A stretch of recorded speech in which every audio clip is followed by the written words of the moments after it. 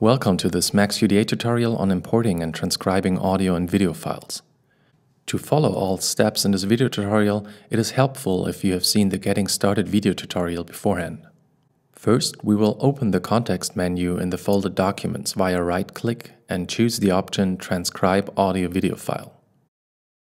MAXQDA will now automatically switch to transcription mode, which you can tell from this little window here. You can use the control panel to change the settings like volume or playing speed. Use the rewind interval setting to determine how far back the audio is supposed to jump when you press stop and play again. For now, let's set the rewind interval to 5 seconds. In addition, we will select the option timestamp on enter so that MAXQDA automatically sets timestamps during the transcription process. To make sure the timestamps are displayed correctly, right-click on the empty transcript and choose Display Timestamp column. Up here you can see a small toolbar. It belongs to the media player, which has automatically been activated when the transcription mode was started. MAXQDA's media player is comparable to conventional media players. For now, this button, which you can use to play and pause your file, will be the most relevant. When transcribing, it is very useful to use short keys.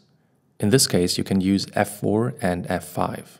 A little piece of advice for Mac users: if you want to use the F keys without pressing an additional key, press the Apple symbol, System Preferences, Keyboard, and choose the F keys as standard keys.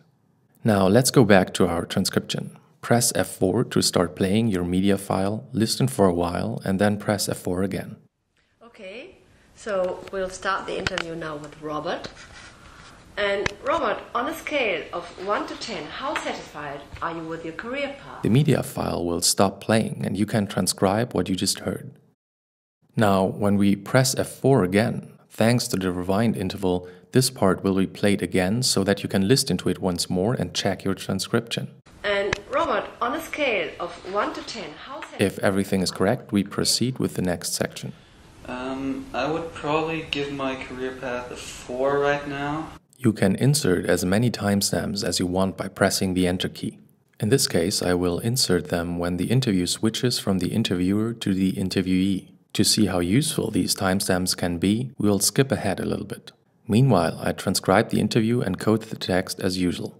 If necessary, you can watch the Getting Started video tutorial to learn how to code common text files. As we can see now, this audio transcription contains several timestamps. These timestamps serve to connect the transcript with the media file.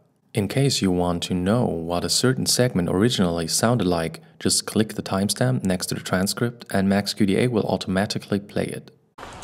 I'd say I'm almost completely satisfied with my health. I would give it a 7. The timestamp function will also enable you to sum up interview passages provisionally and code them. If any coded part proves to be useful, you can easily listen to it later and transcribe it when necessary. In case you want to continue with your transcription at a different point in time, simply right-click the file and choose Transcribe Audio Video again to start MAXQDA's transcription mode. There are several other options that you can use in addition.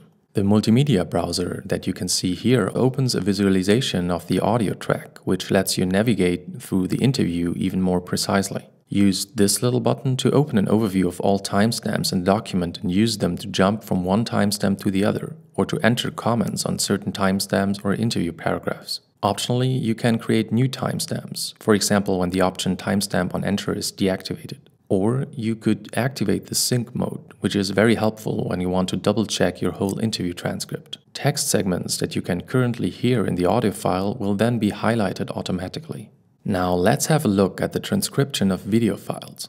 It basically works like the transcription of audio files with one difference. We usually want to watch the video while transcribing it. Just like before, we start by choosing the option Transcribe Audio Video and select the video file. Now MAXQDA will not only open the transcription mode window with the settings you already know, but also the multimedia browser. We drag the window to the side so that the document browser in the middle remains visible. As we don't need the Retrieved Segments window at the moment, I'll just drag it over here. From now on, the transcription of our video works just like the transcription of our audio files.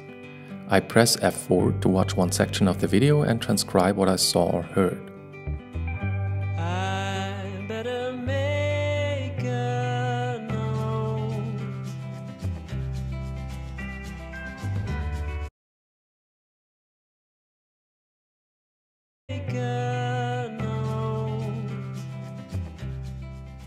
When I press F4 again, the video jumps back a little, I watch, stop the video, transcribe, and so on.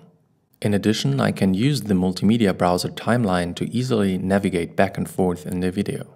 Transcribing videos is especially useful when your videos contain texts or when you want to get a written overview of the events in the video. If you're interested in learning how to code a video or audio file without first transcribing it, you're welcome to watch the following video tutorial.